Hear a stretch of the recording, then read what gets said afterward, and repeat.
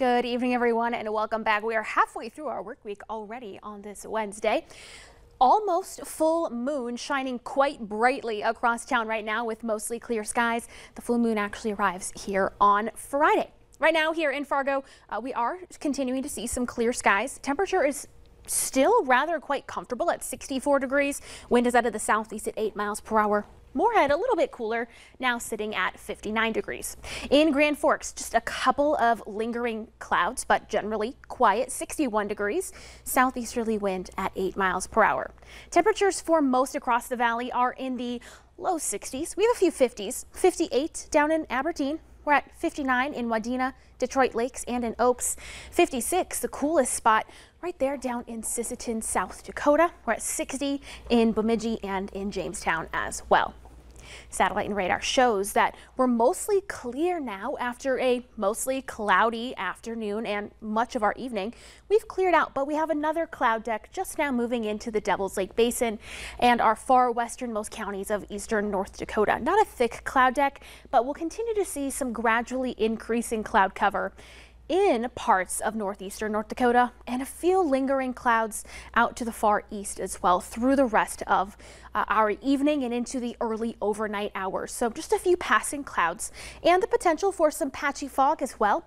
Most of it's looking to be out to the east, but of course Lisa Green will keep you posted with any fog development tomorrow morning on the valley today. The breeze continues overnight as well. It's not going to be windy, but the breeze is going to pick up into the afternoon hours out of the south and east, and then it becomes a little gustier where you see the yellow greenish shaded arrows. That's where we anticipate wind gusts to be around 30 to possibly up to 35 miles per hour. Temperatures for the lunch hour warming into the 60s, and then a few more clouds move in. So we'll be in and out of cloud cover throughout our Thursday afternoon. Remaining gusty as well. Temperatures warming up into the 60s and 70s, a little warmer right through the Central Valley where temperatures are expected to warm into the mid 70s, possibly upper 70s for places like Sisseton.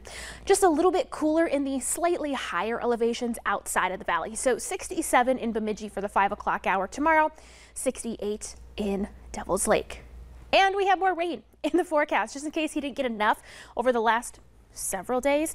Our next chance though is going to come on Friday morning. So Thursday night, still looking quiet with increasing cloud cover. But by the time we're waking up on Friday, we may actually be woken up to some heavy rain and rumbles of thunder as this next system slides on in through the morning hours. So the morning drive on Friday could be a wet one. Might need those windshield wipers on high. Again, we'll continue to watch that as well. But good news, it's not going to last all day. It's going to move out by the early afternoon hours. There could be some stronger storms, mostly to the south and east.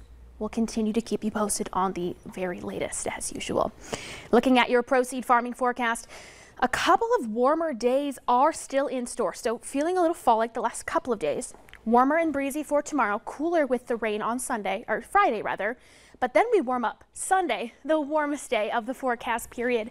And that happens to be October 1st. Another chance of some showers or storms on Tuesday before we're back to maybe feeling like fall. Kicking off October in the 80s, before things change probably pretty quickly. Yes, yeah, Right. Doesn't quite seem right, but enjoy it. Enjoy it while we can. Thanks, Summer. You remember, of course, those nationwide riots following the death of George Floyd. They've led to some surprising health problems for some women. We'll tell you about that next.